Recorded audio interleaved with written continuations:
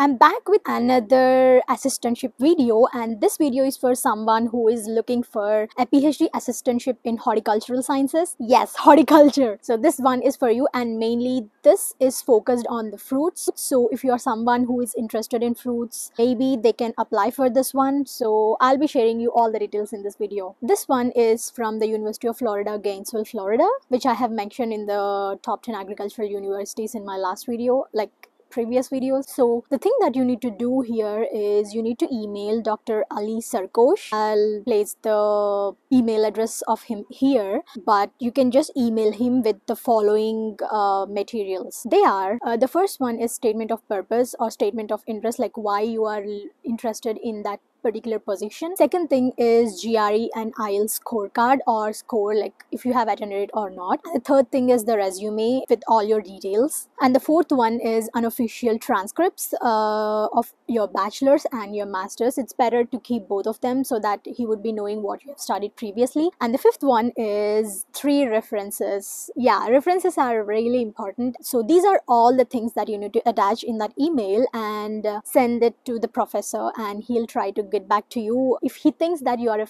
good fit for this position, and I think he might take an interview before just giving you the assistantship. The research project is mainly focused on the peaches, peach fruit. So if you are a peach lover, then this one is definitely for you. I will link down the position details link in the description, so I highly encourage you to go check it out, and if so I have missed any information, you can just read it out there. This is all about the assistantship series, and see you all in the next assistantship series if I find any, and until then, Shravya signing off. Bye.